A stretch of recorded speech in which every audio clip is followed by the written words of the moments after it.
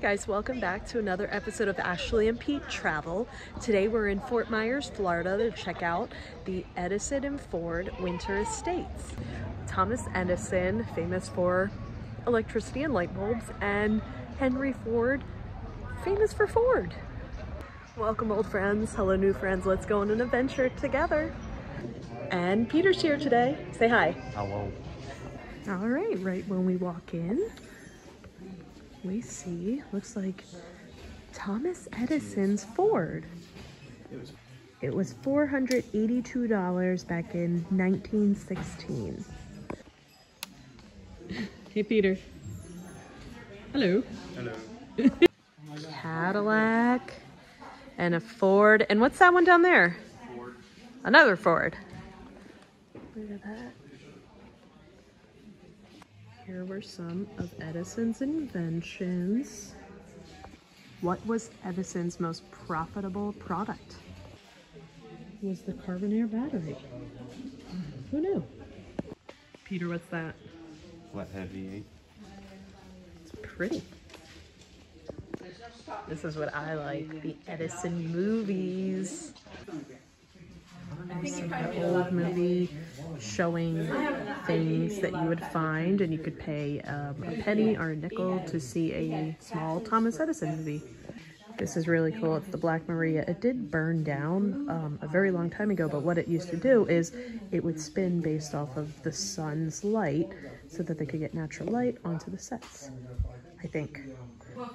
Okay, so I was pretty correct on that. It was demolished in 1903. These are a few radios here and phonographs. Thomas Edison was one of the first filmmakers as well. Most of his films were less than 10 seconds long and recorded in the late 1800s. Like this one, it was 5 seconds. What? I know, I said that was actually Thomas Edison's most profitable invention.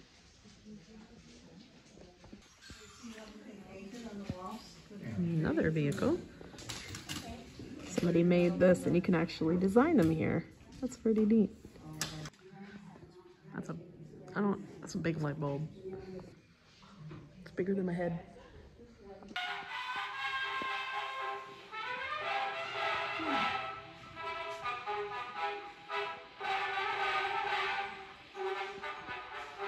And here is a recreation of a laboratory. It's really big. So you can see a lot of different things in here. This is pretty neat. Right next to me is all one tree. One tree. It's a banyan tree. One tree. Now we left the museum area where we were heading across the street, or we did head across the street, and we're gonna go check out the houses of Ford and Edison. Yeah, I don't know whose house this is. We're gonna find out if it's either, I think this is Edison's house, I'm pretty sure, the first one. So this was Thomas Edison's house, and I love that they actually still have Edison light bulbs in there. But that's what his house looked like in his Florida estate. Now, you can't go inside, but most of it is very open because back then there was no air conditioning. So they relied on windows and cross breezes to keep the home cool. Here is the family den. It's not very large. That's kind of neat. His bedroom is actually downstairs. So I guess you don't have to go up any stairs to get to the bedroom. It's on the first level.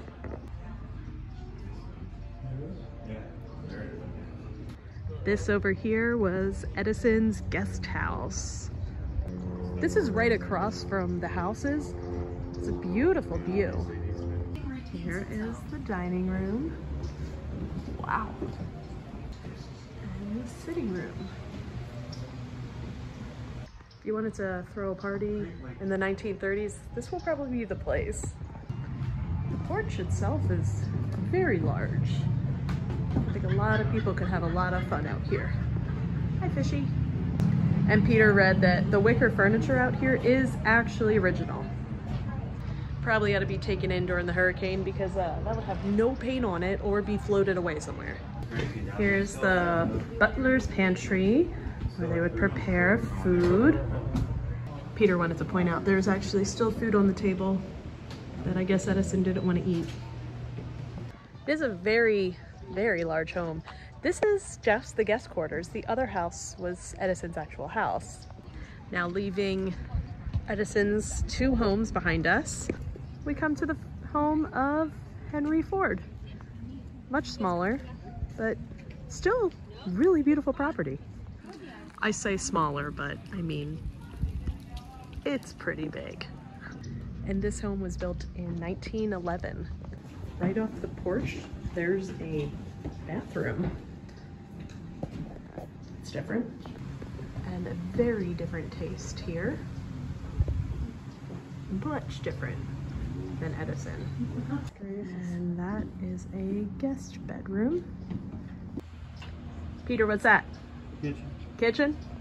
Yep, that's a kitchen. This is the maid's bedroom. Looks pretty good. And if you look inside the secretary's bedroom at Henry Ford's house, it's got an Edison phonograph. Is that a phonograph? Radio? Yeah. And upstairs is Henry Ford's bedroom that you don't have access to, but it is indeed up there. So one of those rooms is probably the bedroom. Now coming around to the front of the house, they had a fireplace. There's the fireplace from the inside, and this is just the other side of the house. We were just over on that side.